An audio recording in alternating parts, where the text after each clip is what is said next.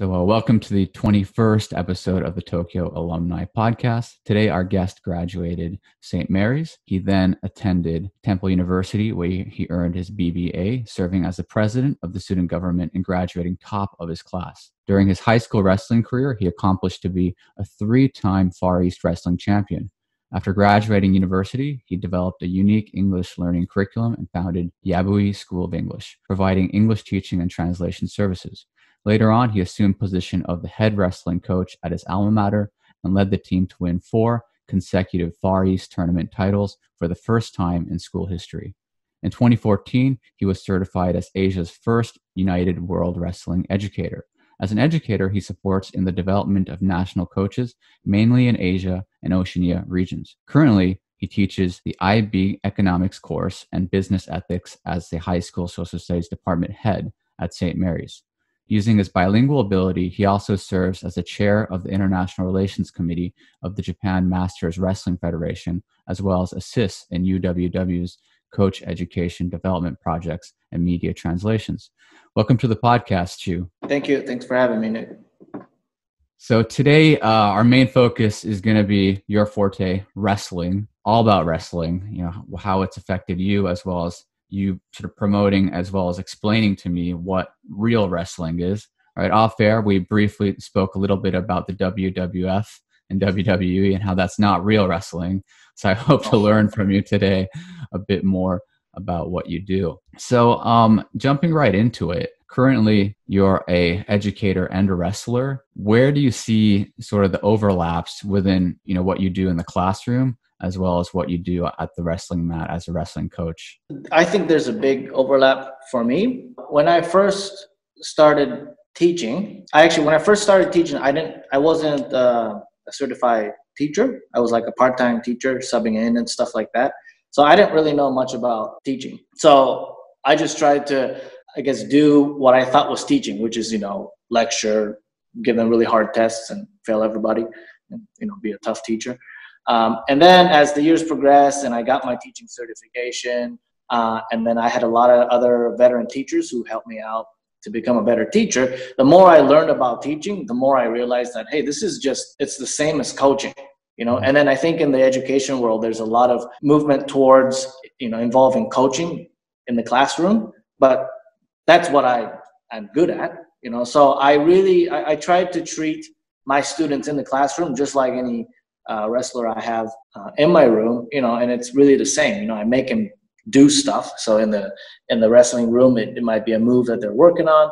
In the classroom, it might be a worksheet they're working on, a problem they're trying to solve. I watch, give them feedback, make them do it again, and I test them on it. And the way I provide feedback and stuff like that, it's not so different from the way I coach, how I set my goals with the class or with the team, how I motivate kids.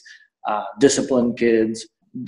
To me, there's a big overlap. And the moment I realized that classroom teaching is very similar to coaching, I think it really improved my teaching a lot.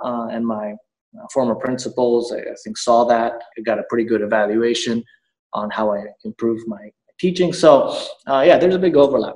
And when it comes to wrestling, students who wrestle, students who don't, I've always wondered if there's a certain student profile who you think could gain more from wrestling than others. No. One of the things that I always try to teach my wrestlers, our community, non-wrestlers, or when I try to recruit kids or convince parents to wrestle, is that wrestling, what makes wrestling very special and unique and different is that it's as fair of a sport that it can be, and it gives every single kid an opportunity to shine. And shine doesn't mean always win championships, but a chance to develop themselves as a person, a chance to be a part of something. So wrestling is really fair because for those people that know nothing about wrestling, first of all, wrestling is you got weight classes, right? You've got different weight classes. In the Far East, the league that we wrestle in, the lightest weight class is 101 pounds. So that's about 7 kilograms. And then the heaviest is like 275 pounds. Wow. So we're trying to fill up those weight classes, right? So when I see a kid walking down the hallway who might be like super unathletic, no muscles, piece of twig, super short, there's no way that kind of kid, not no way, but he's going to have a really hard time trying to play basketball. Those are the types of kids that wrestling coaches want. It's like, you are a perfect fit. I found my 101 pounder, and because a lot of wrestlers in our league start wrestling middle school or high school, it's much easier to catch up. Whereas basketball, I think, or soccer, other sports, you got kids who's been playing since, 3 years old. And when you start in high school, it might not be very easy to keep up. So if you're unathletic, if you don't have a lot of athletic talent, you got no muscles, wrestling's a perfect sport for you. That's how I recruit kids. And then a lot of parents will, because they have this image that, wrestlers are super bulky and tough. They got this WWE image of wrestling, which is totally not. They always come up to me and says, "Oh, my son can't wrestle. He doesn't have any muscles. He's too weak, blah, blah, blah." And it takes me a while to convince these parents.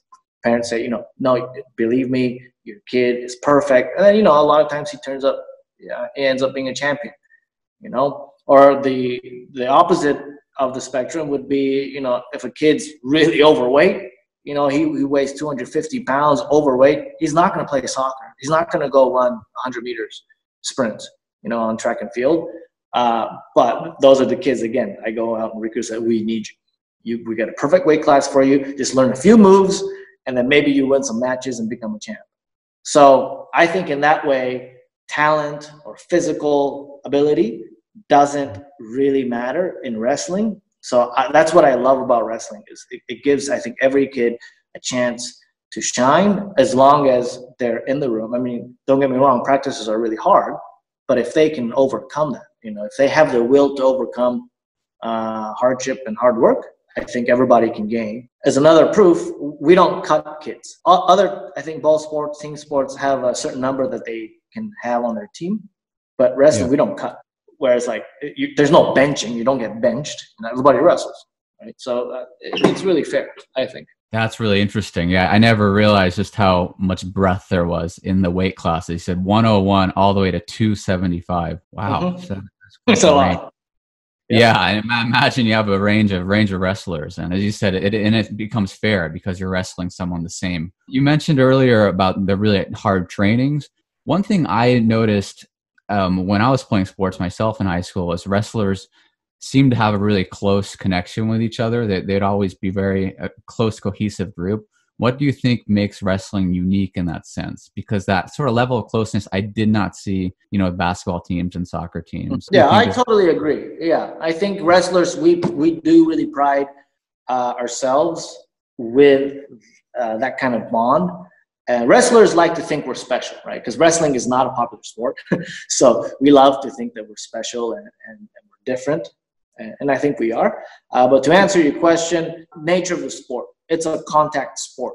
When you're going in the room and your practice routine is to just beat each other up, make each other's lives miserable, throw each other, pin each other, after that, after days and days of that, you're going to have a special bond with the guys. I think it's unique. It's unique. It's weird. It's counterintuitive. You might think that if you're beating each other up in the room, you may not like each other.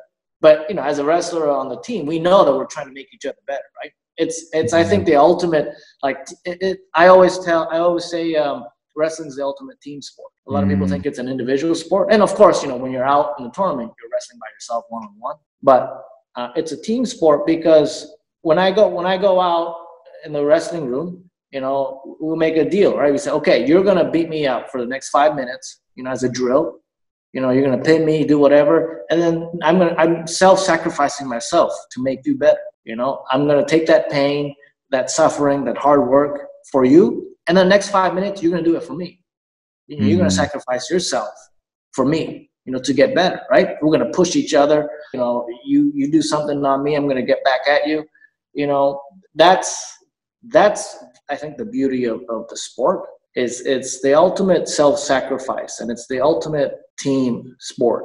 And as you said, yes, I've seen many wrestlers that I coach go through that phase and really develop a very special bond. Interesting. Yeah, how it's an individual sport. Yeah, as you said, it's also a team sport because of, I guess, what goes on in training. So you wrestled yourself back in actually the same team you're coaching right now. During your time as a wrestler, what was the greatest challenge, either psychological or physical? Obviously, showing up to practice every day was hard. Practice isn't fun.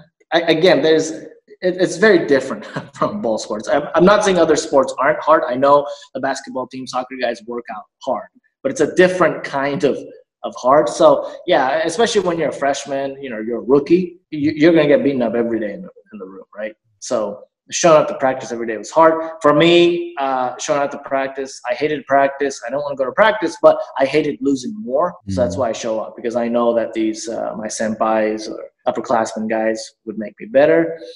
That's hard. I think wrestling matches, when it comes close, that's hard. I get really nervous, and I still do. I get really nervous before matches. That's hard. Some guys are okay with it. I'm not. I just totally shut down before all my matches. Like, I'm just sitting in the corner, sitting down, like almost crying.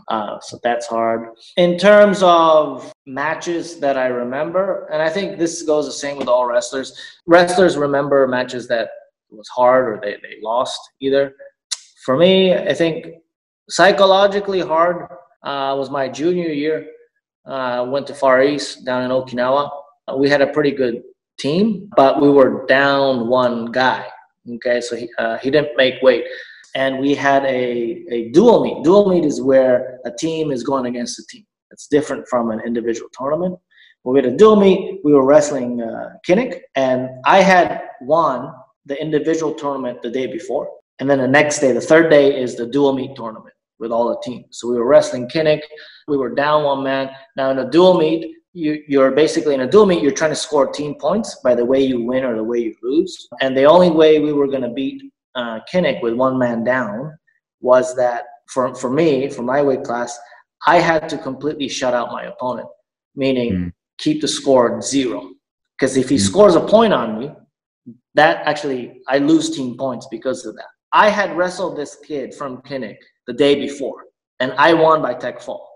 I knew I could beat him, but it was 13-3 the day before. And I couldn't let that happen, right? And I knew I couldn't really pin him. So the only way, I had to keep it 10-0 to get that maximum team points for the team to beat Kinnick in this duel. For me, I think I was the most focused, careful, very meticulous about everything. So that was hard. I remember it was in a basketball gym with the mats out. They had the, what do you call those? The basketball scoreboards up on top to keep the scores. So I remember like constantly looking up at the score and the time.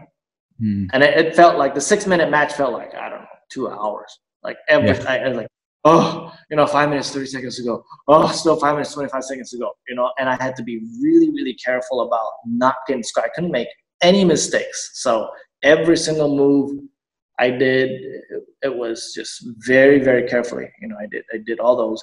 So I remember that match very well. After my match, my captain pulled off a big upset against their champion. And then we beat Kinnick, and then we beat the team after that. I don't even remember what team I wrestled after that, because that was more. You are so lucky. That year we ended up winning the Far East duel. So that was psychologically challenging. Physically, there's another match I did my senior year. Basically, again, the rules are different now, but I wrestled this kid. He was good. We tied after 6 minutes, and so back then we had to go overtime, another 3 minutes. So I wrestled 9 minutes. That's a lot of wrestling. How would you describe those 6 minutes for someone who doesn't wrestle? Like what does it equate to someone who's never wrestled in their life? I think it'll feel like forever, especially if you're not very good. I think it will feel like forever.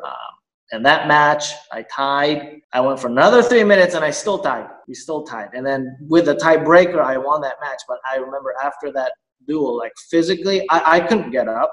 Physically, I was on the chair. I felt extremely dizzy. Obviously, lack of oxygen, extremely dizzy, wanted to throw up. I couldn't move I couldn't move till the end of that loop. So that I think was physically tough. Nowadays, we don't go overtime, so nobody wrestles 9 minutes. That's what maximum. I was going to follow up on. So are those, you said, the rules change.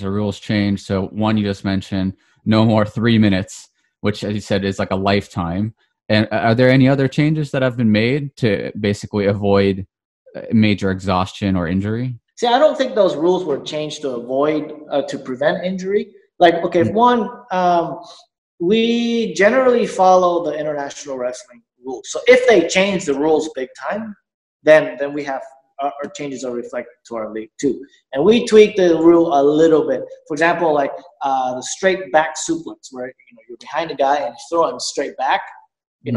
That's okay in international rules, but in our league, okay, it's a little bit dangerous, so we don't allow that. So there are some differences, but generally, the International Wrestling Federation, called the United World Wrestling, or UWW, that's the International Wrestling Federation. A lot of their rule changes is happening or has happened. There's been a lot of rule changes in the past. One, because in 2013, I don't know if you know, wrestling got kicked out of the Olympics. I vaguely recall this, yes. Wrestling got kicked out of the Olympics because basically it was too boring to watch, right? So to fight our way back into the Olympics, we changed our federation, from formerly we were known as FILA, F-I-L-A, to UWW. We changed leadership and we changed our coaching education pathway, stuff that I'm involved with. And then the other thing we changed was the rules. So a lot of the rules were changed to make wrestling look more appealing or exciting to people. So why is it shorter? Because nobody's going to watch a 9-minute wrestling match. I see. So that's one change. It's shorter. Were there any other rule changes that were, you said, trying to make it more exciting? Yeah, I really don't want to waste our audience's time hearing these rule changes. Big time. Like it was, when I was wrestling, it was 2 3-minute matches. 2 3-minute matches, and whoever has more points wins. Tech fall was 10, pin was pin. And then after that, they changed it to a 3-2-minute period matches, trying to motivate, incentivize wrestlers to attack more, because one of the biggest thing is that wrestling's not exciting. Nothing happens in wrestling. So a lot of the rules changed to incentivize wrestlers to attack, to take more risks. So back when I was wrestling, you take a guy down, right? You take a guy down and you go around behind him to get control. That was 1 point. Okay, now it's 2. If I pick up a guy and throw him to his back then it was 3 points. Now it's 5. Winning by technical fall now is a whole different thing from winning a technical fall back when I was wrestling. So it seems like from a novice's point of view, it makes sense to me. I see parallels with, the NBA, like setting a 3-point line when there used to not be a 3-point line, right? They got rid of the hand checks in order to make it easier for point guards to, move around. So would you say this sort of revolution that happened in 2013 has been so far successful? And if so, like what has been the major, apart from these rule changes, what have you witnessed change, especially domestically, between 2013 and now? Overall, I think it was better. Okay, wrestling, the International Federation, we did not make efforts to make the sport better because, hey, wrestling is wrestling. It's the oldest sport known to mankind. It's the first Olympic sport. It's always been in the Olympics. There's no way wrestling is going to – that didn't cross anybody's mind that wrestling wasn't going to be in the Olympics, right? So if you are number one all the time, like if you are if you've earned a spot and that's never going to be taken away from you, well, what incentive do you have to work hard? In 2013, when they kicked us out on the IOC, I don't want to say kick out. I guess, they decided that wrestling wasn't going to be an Olympic sport anymore. Yeah, there were some major changes. Some of them were really good. Some of them were really bad. But as a result, we see a lot more changes in media coverage, a lot more contents online that we can see. There's tons of documentaries, videos, and cool moves and interviews, stuff like that. There's a lot more media presence. There's rules, changed many times. I think the rule we have now is fine. There's a lot of promotion. for the Olympics. From what I'm involved in, coaching education has changed from before. We had no coaching education pathway. There was none.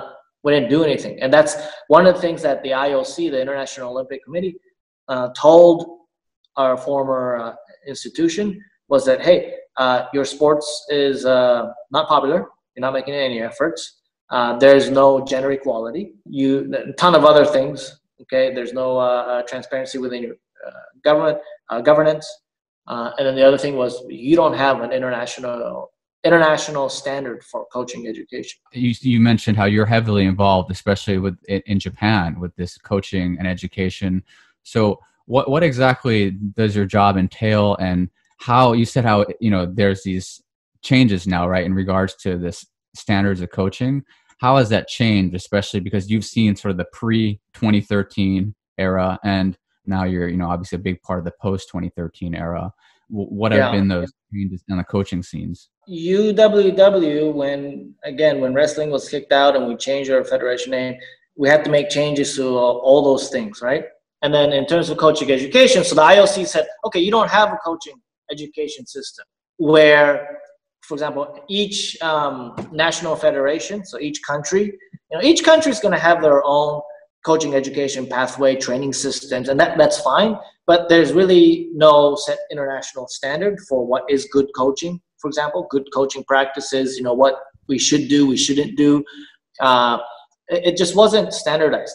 So back into 2013 and 2014,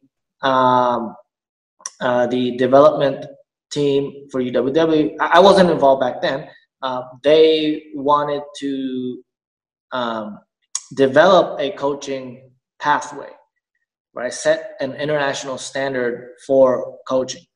So they wanted to build a curriculum where national federations and national coaches can attend, but they can develop a curriculum, but they needed people to run these courses in the curriculum for the national coaches. So in 2014, they had to develop what we call educators. So educators are the people who run these coaching courses for other coaches, right? So basically a teacher. We had to have a teacher to have a curriculum. So 2014, there was this big coaching education pathway development project, and they needed to train the first batch of educators. So, and from there, they can start to offer these coaching courses. So various people from around the world were selected, and I applied myself for it. And I think the biggest difference is, I think in wrestling, it was very common that you learn from the best. Oh, he's an Olympic champion, he's going to be my coach.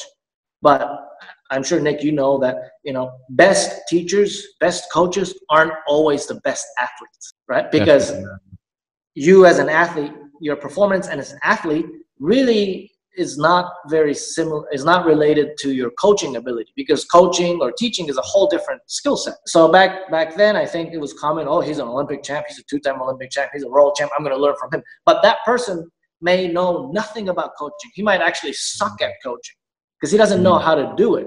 That was a big difference. So when I applied for the position, I looked at their requirements. And nowhere in the requirements for the applicants did it say you have to be a world champion, because that's the first thing they wanted to change. This is coaching education, not are you an Olympic champion, not are you a good wrestler. So this was a great opportunity for me. Okay, I'm not a world-class wrestler, I'm not an Olympian, but I met all those attributes that they required. So I flew to Paris, France. That's where they had so I'm the first group of educators. There were 15 of us back then. Now we have more. I think now we have about over 200. That's how I started. If a country wants to host a coach's course, then they'll contact United World Wrestling. And then usually if it's in the Oceania, Asia area, because I'm close, they'll contact me, say, hey, are you available to do this? So I usually do this during the summer break. Wow. So it's crazy how that event in 2013, there's that saying how there's always an opportunity in crisis, but it seems like wrestling's bounced back. If I'm not mistaken, it was going to be in the Olympics and it managed to return, I guess. So it was only out for one Yeah. Olympics. Is that? No, it wasn't out. It never. So it was out after 2012 London Olympics, so 2013, right? So they said, okay, in the next Olympics, wrestling wasn't going to be a core sport. But what that meant was we also had an opportunity. So we were kicked out. We weren't in the 2016 Olympics at that time. But then what we did was we like re-registered as a new sport. Oh, really? I didn't know that. We registered again, and then the IOC had to make a decision what was going to be the new sport for 2016. So we came back in 2016. So we didn't miss an Olympic. I guess, okay, now that I think about it, okay, it was good. Okay, if the IOC's intention was to put us in a very vulnerable position and make us work to make the sport better, okay, it worked.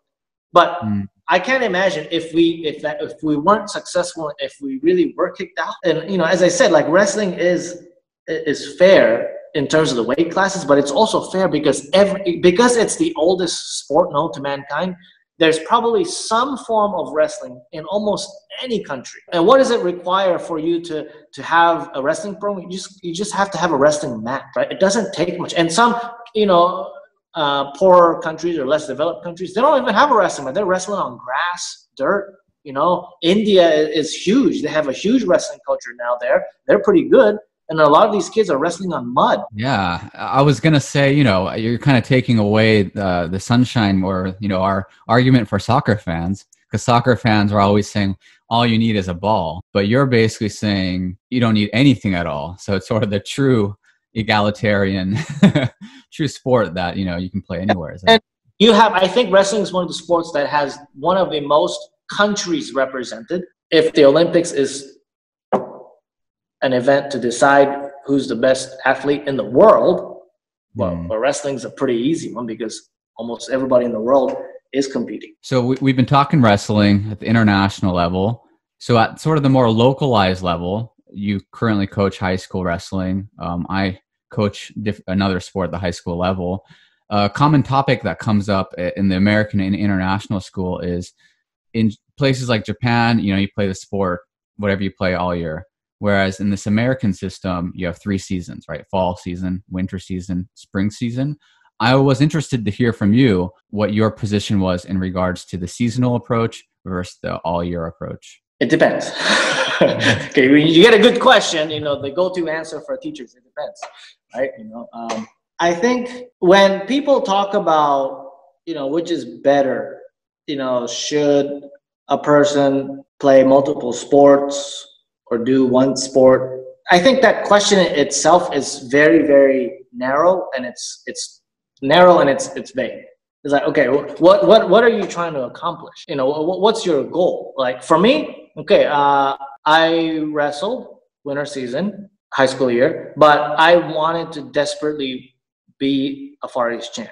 And the only way I was going to do that, because I was not talented, is to work off season. So off season, I was going to wrestling gyms in Japan to train. So I didn't play any sports the other seasons, but because that was my goal, right? But for another kid, he might love. I got wrestlers who play baseball and wrestling, and they love both sports. So those kids should play, both.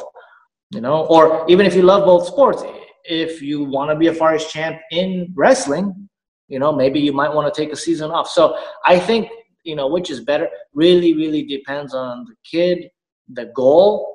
And also, it's not just that makes a good athlete. You also have to think about the environment that the athlete's in. Even if you play soccer for a whole season, soccer for a whole year, if you have a crappy coach, that's not going to make him much better. I think like coaches, parents, I think they should avoid, some people, right, should avoid the tendency to look at a role model and like see what he or she has done, and then try to make your kid do that. But that may have worked because of him and the environment he was in, but it might not work for your kid, right? You got to know so many different personalities, environment that's involved, almost infinite number of variables with human beings and kids especially, that you don't just change one thing and then think that it's going to work. The same with coaching too. Is like some strong, let's say the national team is doing this kind of workout and they won the Olympics. Am I going to make my kids do that same workout? No, because there's different needs, different objectives, different types of kids.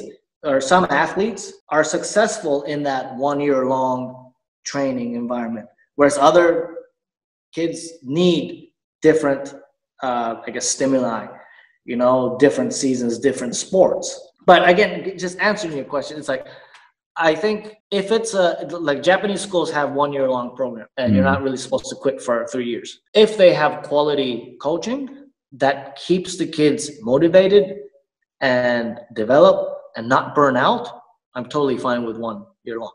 But if you're going to have a program for 1 whole year, for 3 years, the next 3 years, and all you do is go in a room in terms of wrestling, let's say, if all you do is going in there, doing hard practices, not learning anything, and burning out, that's probably not a good way to do it. Like, I think in the US, it is by seasons, but some of the good wrestlers, some really good wrestlers that we know now, Olympians, Olympic champs, they played multiple sports. Football in the autumn, wrestling in the winter.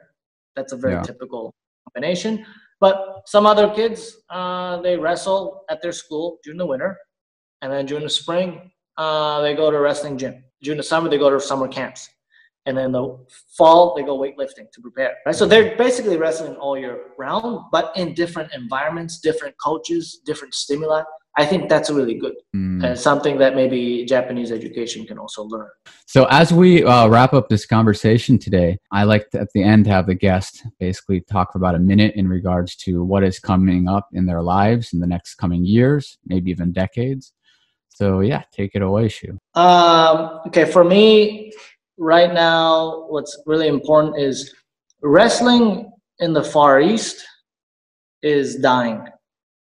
Okay, it's dying, meaning we have fewer programs in the Far East. And then when you have fewer programs, and then you have more and more of these coaches of these programs who don't stick. So a lot of the military folks, they move around a lot. But I think a lot of teams are struggling to find a good coach and struggling to find, even if they do find a good coach, they don't stay long. And then you got less and less programs, less and less kids are interested in wrestling. Like when I was wrestling, there was about 25 teams in the Far East. And we all came to Okinawa or Kinnick to have this big competition. It was competitive. You never knew who would win the tournament. It was, you might have some random kid from Korea win it that we never even heard about, some random kid from the Philippines or Guam. It was really, really exciting. Level was really high. But over the last decade or so, less programs, meaning and less coaches, less kids on a program. Some programs used to have 50, 60 kids on their program. Now they only have like 5. Wrestling for me, because I can make that comparison when I was wrestling, wrestling in the Far East is really dying. I do try to spend time in trying to make it better. That's a big thing. A lot of people tell me, that I'm very successful as a coach, and I'm grateful for that. And I have produced a lot of really good wrestlers, but it's also true that the level of the league has really, really gone down. I can see that, right? So I would not have been winning as much as I am right now had this been 20 years ago, because the competition's so high. So for me, I don't know, you never know what's going to happen. But for me, I got 2 kids of my own. They're probably going to go to, I got a son, so he's probably going to come to St.Marys. And I got a daughter, probably going to go to St. San just because we live close. I'm probably going to stay for a relatively long time. So during my duration, I'd like to make efforts to make wrestling better, using my network connections. And I have been doing, a lot of stuff to try to make it better, try to make it easier for new coaches to coach. So I'm essentially really helping out other teams to get better, which is kind of strange, but I don't want to, what's going to happen 10 years down the line here? We might only have 5 teams. I don't want to be the champion of 5 teams that are really, really level. So in terms of wrestling, I'd like to see it. I'd like to make it better, at least to what it was when I was wrestling. Yeah, it's a pretty clear, concrete goal. helping other teams, making wrestling better. And yeah, thank you for being on the Tokyo Alumni Podcast, Thank episode you. number 21. And yeah, it was quite educational for me in regards to wrestling because I've always heard about it, had friends involved, but I weren't quite sure what you guys are up to, you know. But now I always want to promote wrestling because it's not popular. Nobody knows really what it is. But I think once people get involved, they're hooked. You know, that's the addictive nature of the sport. You know, I have many parents who were so against their son's wrestling because they don't know what the sport is. They're so against it, you know. But after a few years, they totally changed. Now they're like big wrestling fans. They're flying overseas to watch wrestling tournaments and stuff, you know, donating stuff to our program. They're biggest wrestling fans. And I love to see those kind of changes with the parents too, you know, and the wrestling community. Yeah, I see that big Titans flag in the back. I wish your team the best of luck. Again, thanks for being on. And yeah, hopefully our paths will cross again, especially because we're both educators. So I'm sure we'll see each other somewhere in a professional development or something. Definitely. Thank you. All right. Thanks for being on, Shu, and goodbye.